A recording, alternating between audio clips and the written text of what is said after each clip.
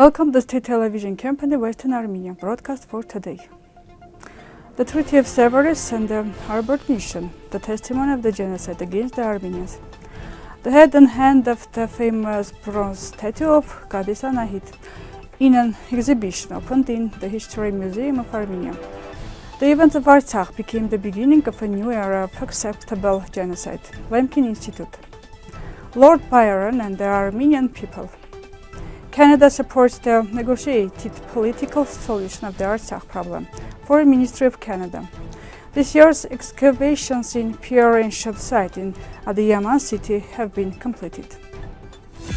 105 years ago, General James Harbord presented his historic report to the American delegation, which ratified the genocide against the Armenian people organized by the Ottoman Empire.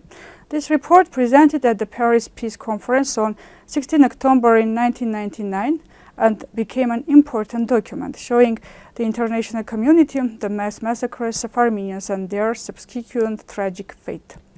Harbord's report was based on first-hand accounts of the deportations, killings and looting of Armenians by American military personnel. It represented the tragic plight of the Armenian people and Turkey's use of genocidal policies, which had a profound impact on the American position on regional peace and international law. Despite numerous attempts by Turkish authorities to deny and distort the Harbord's report, including by former Turkish Defense Minister Hulusi Akar, the report remains an unflattering testimony to the genocide against Armenians. Of particular note is the fact that the report not only documented the massacres of Armenians, but also emphasized that the Ottoman Empire organized these crimes in a systematic way. The Treaty of Sèvres, signed in 1920, was an important political document that included the recognition of genocide and Turkish responsibility. Harbord's report reinforces the importance of the treaty, highlighting the abuses committed against Armenians and calling on the international community to take action. Today, the Harbord Mission report remains a valuable document in the validation of the genocide against Armenians. It proves that the fact of the genocide against Armenians was recognized in international politics as early as the beginning of the 20th century, and it remains an unpleasant memory against denial and distortion of the history. On 21 September, the Museum of the History of Armenia opened Mother Goddess, the exhibition entitled Mariam from Anahit, in the framework of which are represented second one centuries, head and hand of a bronze statue of Anahit dating from the 1st and 2nd centuries.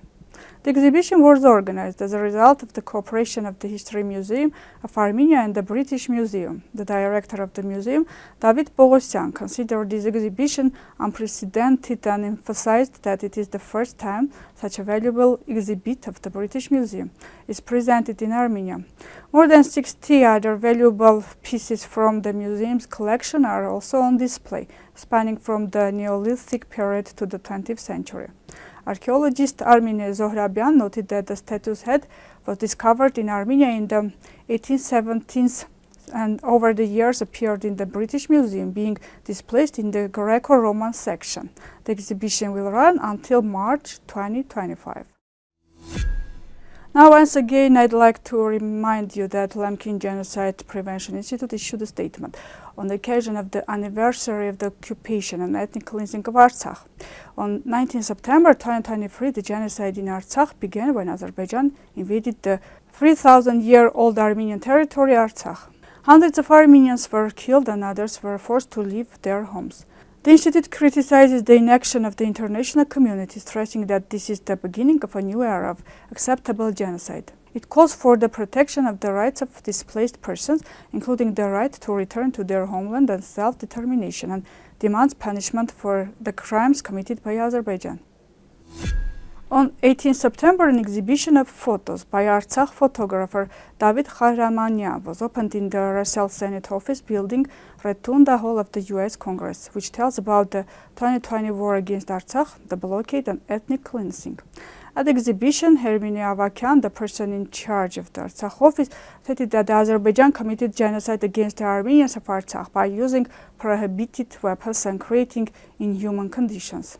The photographs bear witness to these crimes, showing the targeting of the civilian population and the severe consequences caused by the blockade of Artsakh.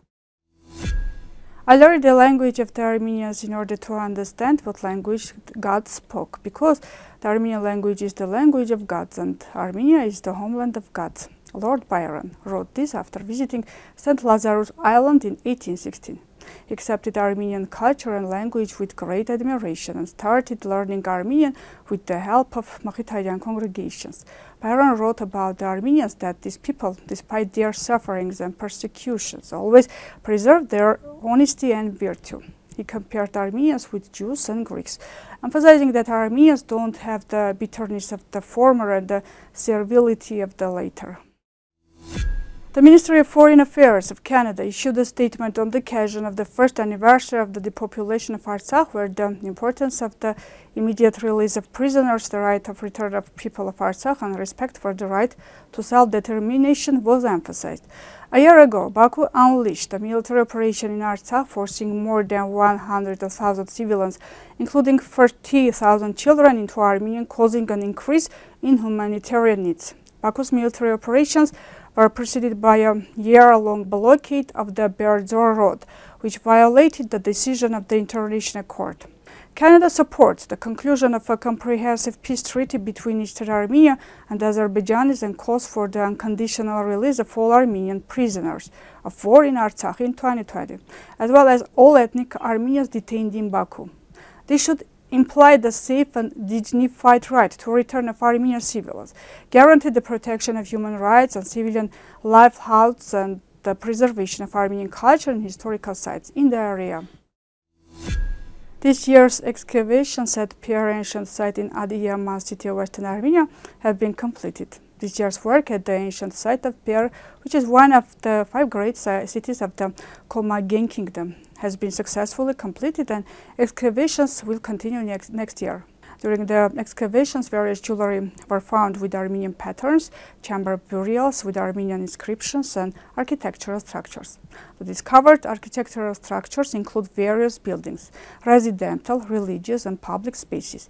These structures not only are evidence of the architectural harmony of the Armenian people, but also show the historical significance of the region as well as the social and cultural life of the peasants living there.